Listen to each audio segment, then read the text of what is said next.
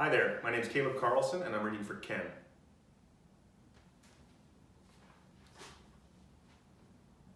This is why it's so important to me to create a place the viewer can contemplate the paintings over time and let them move. They need the viewer. They're not like representational pictures like traditional landscapes or portraits. Tell me why. Because they change, they move, they pulse.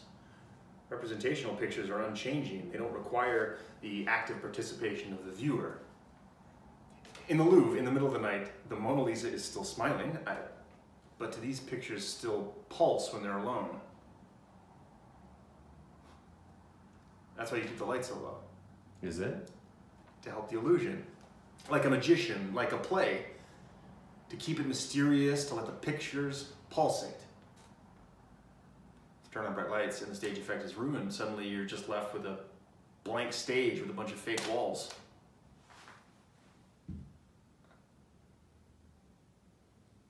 What do you see? My eyes are adjusting. Just white. What does white make you think of? Bones, skeletons, charnel house, anemia, cruelty. Really? It's like an operating theater now. How does white make you feel? Frightened? Why? Doesn't matter. Why? It's like the snow outside the room where my parents died. It was winter. I remember the snow outside the window, just white. And these pictures in this light, they're flat, vulgar. The light hurts them.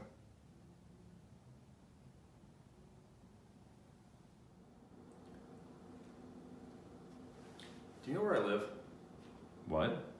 Do you know where I live? In the city? No. Uptown, downtown, Brooklyn? No. Do you know if I'm married? What? Do you know if I'm married? Dating? Queer? Anything? No, why should 2 years! I've been working here 8 hours a day, 5 days a week, and you know nothing about me. You ever once asked me to dinner? Maybe come to your house? What is... You know I'm a painter, right? I suppose. No, answer the question. You know I'm a painter, don't you? Yes. You ever once asked to look at my work? Why should I? Why should you? You're an employee. This is about me. Everything is about me. You don't like that? Leave. Is this what it's about? Like, baby feels wounded, daddy didn't pat him on the head, mommy didn't hug you today? Stop it. Don't blame me, I didn't kill them. Stop it. Go find a psychiatrist and quit whining to me. Your neediness bores me. Bores you? Bores you? Christ almighty, try working for you for a living. I mean the talking. Jesus Christ, will he ever shut up? Titanic self-absorption of the man. I mean, you stand there trying to look so deep when you're nothing but a solipsistic bully with your grandiose self-importance and your lectures and your arias and your let's look at the fucking canvas for a few weeks. Let's not fucking paint, let's just look.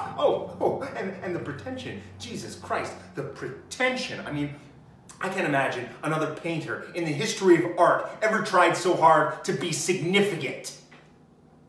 I mean, not everything has to be so goddamn important all the time. Not every painting has to rip out your guts and expose your soul. Not everyone wants art that actually hurts. Sometimes you just want a still life, or landscape, or soup can, or comic book, which you might learn if you ever left your hermetically sealed submarine with all the windows closed and no natural light, because natural light isn't good enough for you.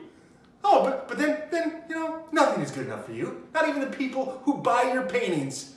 Museums are nothing but mausoleums. Galleries are run by pimps and swindlers, and art collectors are nothing but shallow social climbers. So it begs the question, who is good enough to own your art? Or maybe the real question is, who's good enough to even see your art?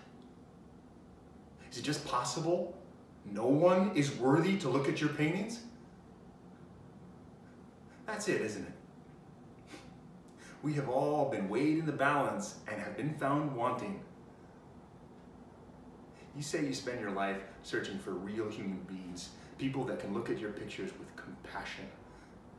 But in your heart, you no longer believe those people exist. So you lose faith. So you lose hope. So black swallows red.